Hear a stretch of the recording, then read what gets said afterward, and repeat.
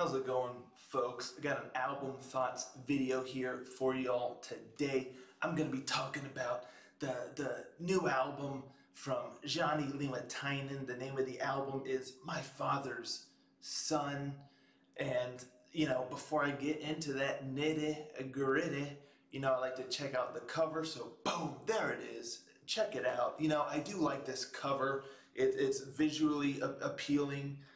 It looks really cool. I like the stylized text of his name and the way it just says My Father's Son down there in the bottom right. And it just looks cool. It's like a smattering of different colors, mostly dark reds and browns, some grays, but and like just... Yeah, it's just really interesting colors, and you got this dude that's falling upside down. He's got like one wing, almost like he's an angel. He's falling from grace or something. He's got like a torch that's falling out of his hand. It just looks really, really cool, and it kind of gives the impression that, maybe somebody falling from grace, somebody that, you hold on a pedestal, and then perhaps when you get older or something happens and you see this person for who they really are, they fall off the pedestal. I know we've all been there. You look up to people and stuff, and everybody's human. Nobody is perfect, and sometimes, in your eyes, especially if you're younger, somebody may appear one way, and then as you get older or whatnot, you see them in a different light or anything, or they do something that ends up, kind of ruining your image of them. So it kind of gives that kind of a vibe. So from that perspective, I really, really like this cover. I think it looks really, really cool. It's eye-catching. As far as, I like to talk about if it gives the impression, if you're just flipping through the CDs at the CD shop or a record shop or whatnot, and you see this cover, what music do you think it would be? This one's a little tricky. I think if you see that, it really has definitely a metal vibe, but I think because of the colors, really, and the way it looks, I definitely think if you had no prior knowledge, I think it would give off the vibes of a heavier metal style than it really is. So I'm kind of iffy on that. It's difficult to say. Personally, if without knowing any knowledge or anything, if just looking at that and trying to guess what the music would be, I think I would probably believe it would be some kind of maybe death metal or metalcore or something like that, something heavier than what is really on here. So it's a tough one, though, for me, because I love the cover, and it does suit the music in a sense once you listen to the album, so I will give it that, but just on first impressions, I think somebody might think it's a different style than it really is. So, what can I say? I still love the cover, though, so, there's that. But anywho, enough on that. This bad boy's 10 songs, comes in at about 58 minutes, and it's a tricky one to pin down as far as genre or style. Ultimately, I think I would go with melodic metal, because there is some power metal styles, there is some like melodic rock styles. You get a different array sort of styles throughout. So I think, if I had to sum it up into one, I would say melodic metal is really what you're getting. Don't go into this thinking you're getting some full-on power metal or anything like that, because it's not. There's elements there, but there's various elements throughout, and I don't think he was trying to make it in a certain genre. I think he was just doing what he felt. And that's one thing I will say about this album is it's got a certain style to it. It's got a certain feel to it. There's a lot of emotion in here, and you can tell.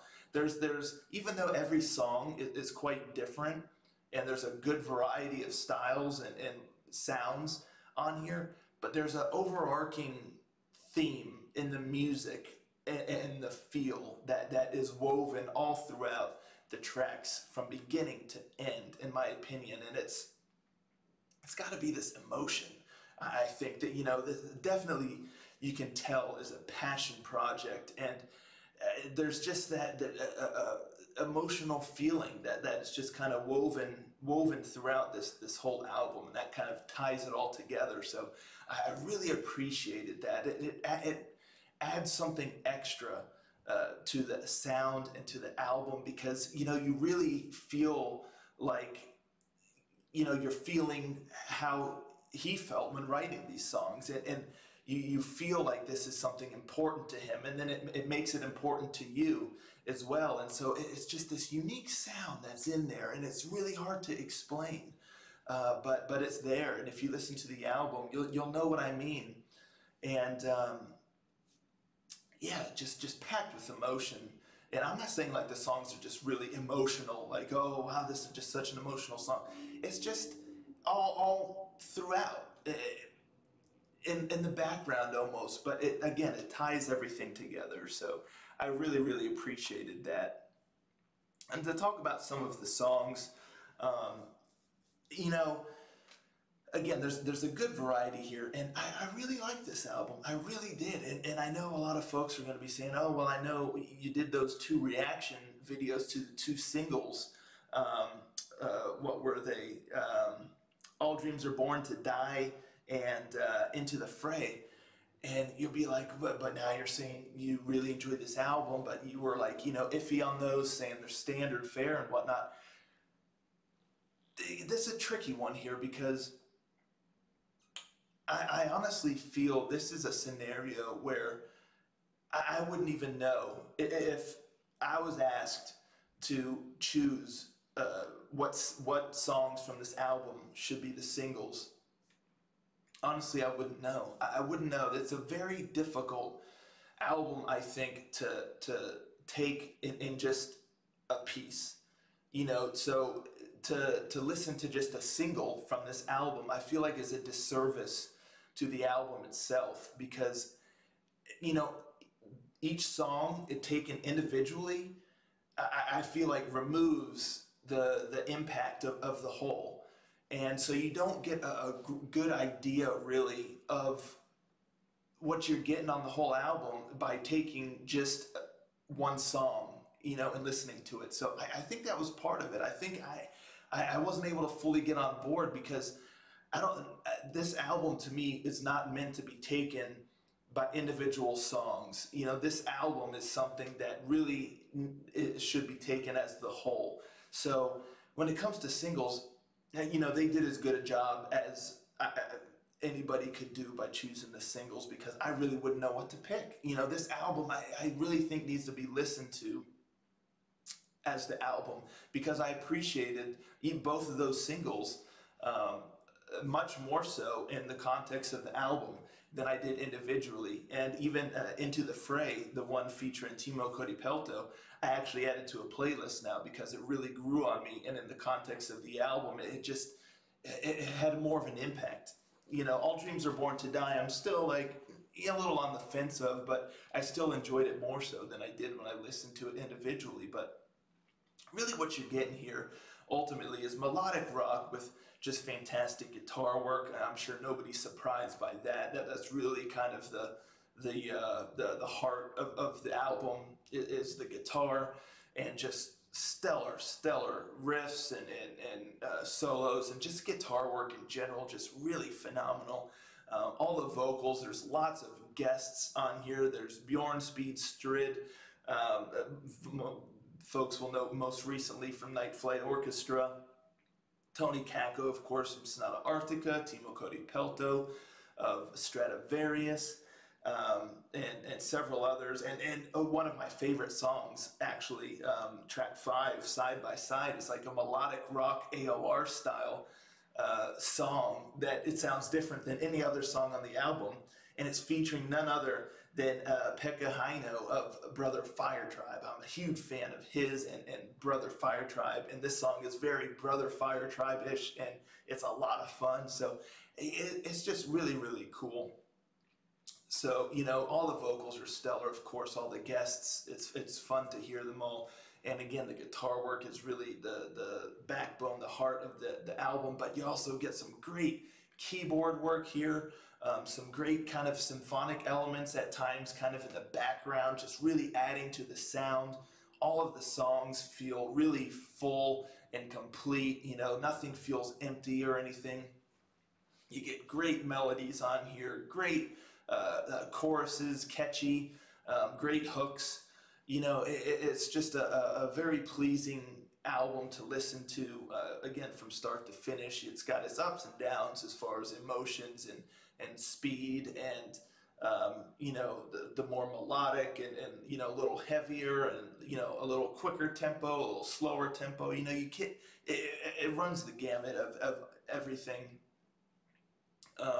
So yeah, if I had to really sum it up, it's just melodic metal with varying styles of metal, nothing real heavy, just power, a little progressive at times, melodic rock kind of woven into that melodic metal. So it's just really just a melodic album.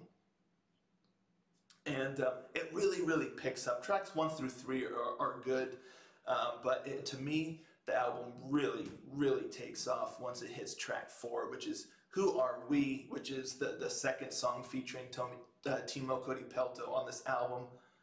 Oh man, one of my favorites on this bad boy. It is just epic. It's got a little bit of that kind of Stradivarius feel, not just because it's Timo, but just the style of the song. The first half is very ballad-like, and then it gets kind of grand. It kind of takes off a little bit. And it's just such a great song. And then track 5, Side by Side, that melodic rock AOR one with the Brother Fire Tribe vocalist. You know, you get a lot of good variety there. And then another one of my favorite songs. I'm obsessed with this song, honestly. It went straight into a playlist. Track 8, I Could Stop Now, and it's featuring Anette, Olzon, and her vocals she lends here are just absolutely beautiful and phenomenal. And this song is like it's like acoustic and almost in the style of like almost like a Mumford and Sons, or like almost like, you know, like an acoustic folk kind of thing, like a Steven Seagal's band, you know, something similar to that. And it's just fantastic. I love it. And again, her vocals on here are just fantastic, you know, so that just goes to show you. I mean, I just described so many different types just right there of songs on this album. And so, you know, I feel like Jani Liimatainen did not set out to make a specific record. He just set out to pour his heart and soul into an album and into the music, and what came out, came out. And you know, you can tell, you can feel it. And then it closes out real strong with track 10, My Father's Son's, like 11 and a half minutes, and it's just probably the most emotionally packed song, I would say, on the album. But yeah, and like I said, some great piano keyboard work on here, so that's really what I got for you. I do highly recommend this album. It's very enjoyable. You know, it's not mind-blowing, but it is very enjoyable. So I do highly recommend it. And you know how I like to do, I tell you a song to listen to if you're just going to give it one song to determine if you want to hear the whole album or not. I'm sorry, folks, I just can't do that on this one because, as I stated before, it's too difficult. It's too difficult. And if you listen to the album, you'll understand what I mean. So I would just say, if you liked any of the singles, and they released the third single as well, which is track 1, Breathing Divinity, with Björn's beat Strid. So check out any 3 of the singles, and if you like them at all, even just a little bit, or they intrigue you a little bit, I'd say listen to the whole album. If you don't like any of the singles, I can still safely say there's probably something here that you will like. You obviously won't like the whole album, but There will be some stuff that you'll like if you like melodic metal in general, but if you like any of the singles at all, I do think you'll enjoy this album. It is a good time, and again, it just you can feel the passion in it, and quite enjoyable. So I definitely say it's a solid album. I do recommend it, and I did enjoy it. So that's what I got for y'all. Let me know in the comments down below if you've listened to this already, and what are your thoughts? Do you agree with me? Do you disagree? Yeah, let's talk about it, and I'll catch you all later. Ranger, out.